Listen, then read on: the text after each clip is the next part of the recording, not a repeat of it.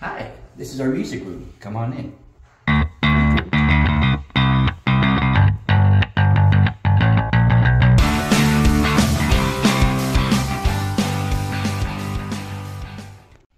Hi, I'm Ruben. I've been playing guitar since 1994, and music has always been a part of my life, especially since junior high. Today I'll walk you through a sample of my guitar world. Hanging on the wall are some of my favorite bands and guitarists. Stone Temple Pilots, Stevie Ray Vaughan, Def Leppard, Rammstein, Megadeth, Guns N' Roses, and Samantha Fish. Our teenager is also musically skilled, especially on percussion, but also on keyboard.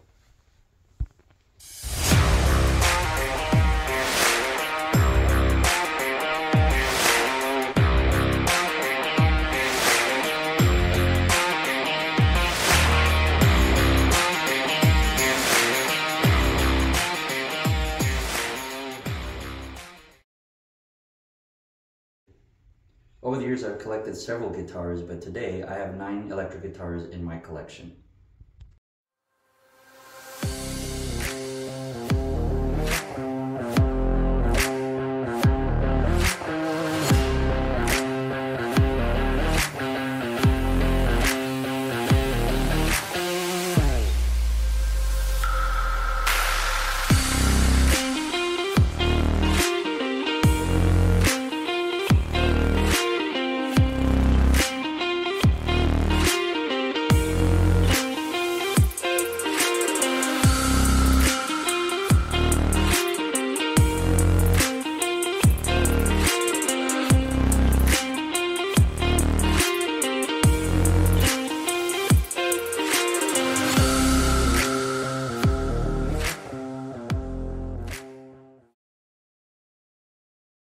You can't talk about a guitar collection without talking about the guitar amplifiers behind them.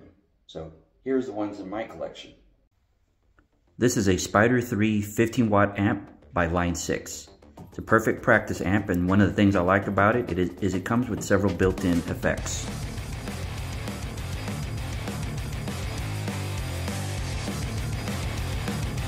This is a classic custom tube amp made by Dolero Music. This particular amp features a preamp capability and a 75-watt Jensen speaker.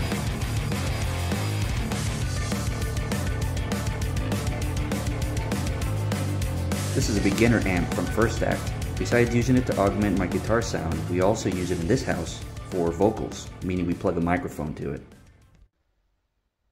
One of the cool things about electric guitars and amplification is you can add all kinds of really cool tools to otherwise enhance and build upon the sound and just get very creative.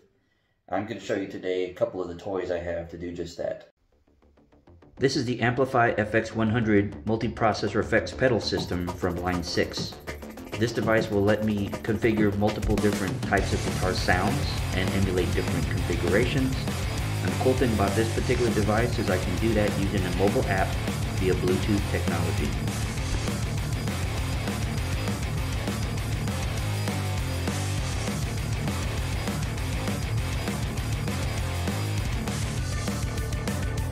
This is the GNX3 by Digitech.